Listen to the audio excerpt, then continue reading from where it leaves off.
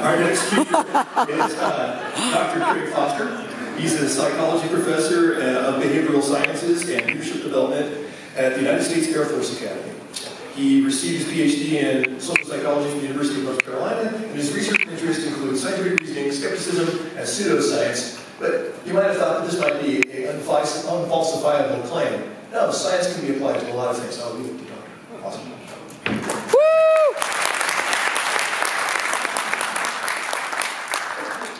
Thank you very much. I know that this topic might seem like a niche topic or maybe even a little bit silly. I was pleased to hear everybody chuckle at the title.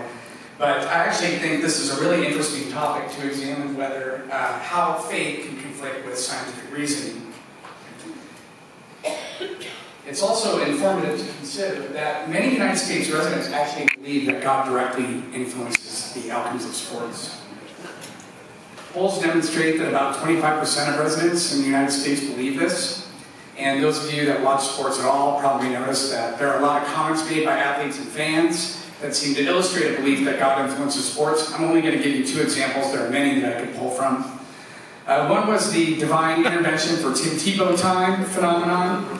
Tim Tebow was a very publicly devout Christian quarterback, and he won a handful of games when he became a starter in dramatic fashion, despite not being very good. And many people took this to mean that God was helping out Tim Tebow. And there's also the Russell Wilson, Aaron Rodgers spat.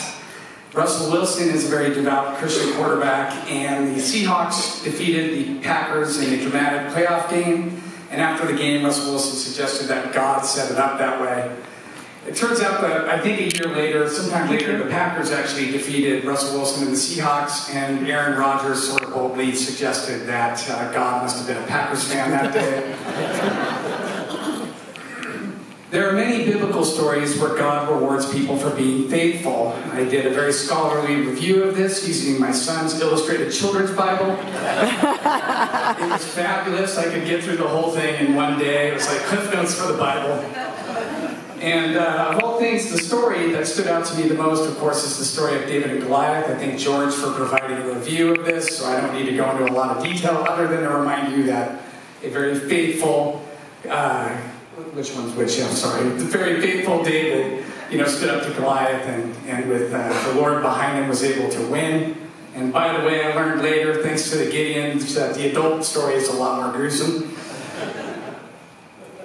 And then there's also prosperity theology, which suggests that if you're faithful, God will shift things in your favor. And this is promoted most notably, of course, by Joel Osteen. Mm-hmm. I thought I'd answer. Boo. When you put all these sentiments together, what they really suggest is a theory that seems to be somewhat clear, and that's that God uses sports to reward faithful athletes or to promote faith itself. What if we could test it? That would be fascinating, because you have two outcomes essentially, right? You could demonstrate that this is another illustration of paranormal thinking, or if we treat the theory with respect, of course, we should recognize that there's the possibility, being open-minded, that we could obtain evidence for God. And this would be the greatest scientific discovery of all time, all in sports literature. It's amazing. But there's a problem with testing it. There's two problems that really stand out. One, I would call person variance. So let's say Russell Wilson is a faithful quarterback. I think that's believable enough. But there are literally tens of thousands of people that are emotionally invested in an NFL football team. So we don't know what the Packers believe. We don't know what the other Seahawks believe. And then I find this idea really uncomfortable, and it's a question I'd love to ask Russell Wilson. On that day, I bet, just from a probabilistic standpoint, there was probably a very faithful, terminally ill child that just wanted the Packers to win. And so, why would God do that to that child? It just seems odd. The other problem is, of course, that the God in sports belief comes from a variety of anecdotes cobbled together. But I was driving home one day thinking about whether God influences sports because I'm weird like that. And I thought, I think you could examine this using the NCAA basketball championships, because it provides some advantages that you don't regularly have. And the first one is you get around this idea of person variance because you have the religious affiliation of schools rather than of players, so that The entities themselves are either religious in nature or non-religious in nature. A presumably secular ranking system occurs right before the tournament. Now, I call it presumably secular because I don't get to go to the meetings. But judging by the way that this is discussed after they create the ranking system, there's a lot of discussion about record and strength of schedule and offense and defense. And I think it's safe to assume that nobody in any of these meetings is saying, okay, I know this team has a lousy record and a poor strength of schedule, but they are going to have Jesus on their side. And Jesus probably is going to be good for a three-pointer or two. I think we should rank them higher. I'm assuming that does not happen. And then right after this ranking system, they play these games of dramatically increased importance. For people that follow basketball at all, know that they call it the big dance. And even going is a real, real privilege. So what I did was I examined the last 5 years of the NCAA tournament using only the men's, using only the last 5 years, both men's and women's. I couldn't think of any reason God would prefer the men's tournament to the women's tournament, so I used them both. And I focused only on the first round. The first round has a couple of advantages because it occurs immediately after the ranking system, so there's no reason to think, you can't introduce extra error by having the two things far apart. And the first round has this really nice, consistent ranking system. A number 1 seed always plays a number 16 seed. The number 1 seeds are ranked as the best teams in the tournament. The number 16 seeds are the worst teams in the tournament. And so a number 1 seed is a heavy, heavy favorite. And then it scales backwards from there, from 2 seed, playing a 15 seed is a heavy favorite, but not quite as much. And it goes all the way down and down and down until you have an 8 seed playing a 9 seed. And an 8 seed playing a 9 seed is a weak, weak favorite. Here's an example of the brackets and how they work. For those of you that aren't familiar with it, you can see that there are 4 regions, and in each region there would be a 1 and a 16, scaling back to an 8 versus a 9. And so it provides a lot of observations to test whether God is influencing the tournament in any way. And I coded all the schools for being non-sectarian or religiously affiliated. And it does something interesting. It creates 4 types of matchups. So you always have a favorite playing an underdog, but you can have a non-sectarian favorite playing a non-sectarian underdog. You can have a religiously affiliated favorite playing a religiously affiliated underdog. And then you can have a non-sectarian favorite playing a religiously affiliated underdog, and of course you can have a religiously affiliated favorite playing a non-sectarian underdog. Say that again. I'll make it easier for you. The first 2 conditions, there shouldn't be anything going on because both schools are equal in their celebration of God, with non-sectarians having none and religiously affiliated both being faithful. But in the bottom 2 conditions, you get what we could call the testing condition. If God helps religiously affiliated institutions during the really important times, then you would expect religiously affiliated institutions during this big tournament to perform at a slightly above average rate or a wildly above average rate. And you would expect non-sectarian institutions, if the theory is correct, to play at a below average rate or win at a below average rate. So let's get to the results of this system. Underdogs won 22% of the time. And here you can see what you could call the 2 control conditions. So the non-sectarian schools upset non-sectarian schools 21.4% of the time. And that's not a surprise that it would be close. The majority, maybe not the majority, a lot of the matchups are non-sectarian, non-sectarian. And then you can see that there was only 5 religiously affiliated matchups, and the upset rate was 40% of the time. But the interesting conditions actually follow. Religiously affiliated institutions only upset non-sectarian institutions 18% of the time. And non-sectarian institutions actually upset religiously affiliated institutions at an above average rate.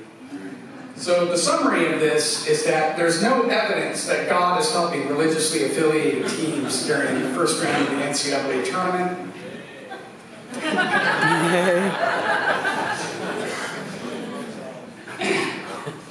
But I want to encourage everybody, myself included, to be thoughtful about how our pro-skepticism messages are received. This research really isn't intended to be an attack on God or religion. It's intended to illustrate and promote scientific reasoning. And to that end, I want to point out something. Oh, I'm sorry. Part of the justification I feel for promoting scientific reasoning is my institution, the United States Air Force Academy, has named it as one of its outcomes that it wants to produce in all of our graduates and future officers. And you can see there that nice little sign. That's actually graduation. It isn't a bunch of cadets super excited about our outcomes. A little weird, like, yeah, we got outcomes. You just put the words on top of it. Okay, so what happens when we take a scientific approach? It's actually relatively simple, right? We found a testable hypothesis. There was no supporting evidence using a representative set of observations. And then we come to our burden of proof issue. Right? With no evidence, we don't really see any reason to believe. But what I find really informative about this, because I don't think anybody really thought I was going to disprove God today, and I kept it just for this conference, is you could still justify God and sports using a paranormal approach, and it illustrates how pseudoscience works. The first thing you would do is just use the anecdotes that support the theory, create a non-falsifiable claim. This might be familiar to some of you. God rewards, but then God sometimes does not reward. Develop ad hoc hypotheses. So one could say, well, okay, it didn't work in basketball, but it could work in football. And that's goalpost moving. Yeah, very clever. That's wasn't funny enough. The anti-vaxxers like this one. Here's another one commonly used by anti-vaxxers. Claim that the influence is so subtle, that's why it eludes detection. You can offer a claim but discourage examination of the claim. And the religious nature of this provides this sort of extra opportunity to use this particular tactic. So one could say, don't put a question mark where God has put a period. That's a Joel Osteen quote, by the way. And then here's another one. Offer the claim, but then say that any examination of the claim is anti-religious and offensive. But in a way, I don't really feel like I'm being at all anti-religious, because I would actually encourage Christians to stay away from this claim because it creates awkward theological questions, such as, why would God care about sports when there are more important social problems? This is the most common thing I hear when I tell people that I've been investigating this topic. Does God support one faith more than another? So Villanova's really good, that's true. Does that mean that God prefers Catholics to other faiths? I mean, I think that would be an uncomfortable thing to suggest. But this last one, honestly, is maybe that's God calling right before I get to this. This last one is the one that's really, really important to me, because as far as I know, you better pick it up, I don't want to get in trouble. As far as I know, I'm the only person that suggested this publicly, and I think it's a great theological question. And I think it's one you all appreciate. If atheists burn in hell for all eternity, does God really need them to lose their sports too?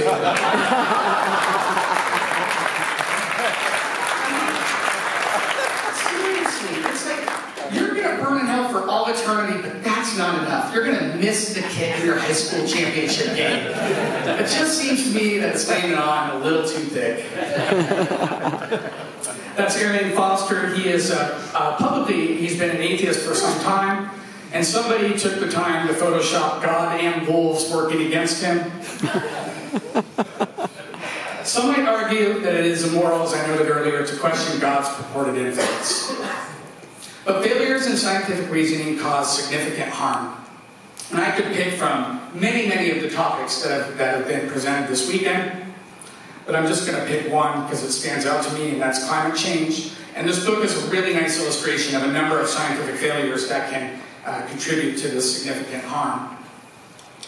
I would also point out to you that the God and sports theory actually maps on really well to the idea of faith healing. It's basically the same process, right? It's this notion that I'm encountering some problem, and if I'm faithful enough, God is going to remove that problem on my behalf. So when you look at this issue, oh, pardon me, here's all the documentation of faith healing, Randy's book and Paul Moffat's book, and they provide just overwhelming detail on how often this still occurs in the United States. And in this context, what really stands out is that teaching scientific reasoning and promoting it is actually really, really moral. So then you have this tension. What do we do with this? Well, the first thing I would say is I acknowledge readily that it's just sports. But the God and sports question illustrates this tension really, really well, and it does so in maybe a safer context where people can actually listen to it and cope with the idea. And so I would conclude with these couple of points. Believers are going to look at this and they may say, well, no wonder you didn't find any evidence for this. That's because the effect is subtle, or it's unpredictable, or it's untestable. And in return, I'm willing to respect it. I actually do. I understand that that's a possibility, and this is where maybe faith takes over and scientific reasoning stops. But if you're going to make that argument, then a couple of things logically follow, which represent to me at least sort of a sensible middle ground. Practically speaking, the most obvious is take your kids to the doctor. I don't know who has a sick child and says, let's use the method that's unreliable and untestable. So take your sick kids to the doctor. That seems rather obvious. But the other one is, don't force this type of unreliable claim into physical education classes. And you might look at me and go, well, why in the world would anybody do a thing like that? And I would look at you and I would say, that's exactly right. And that's the point I'd like to conclude.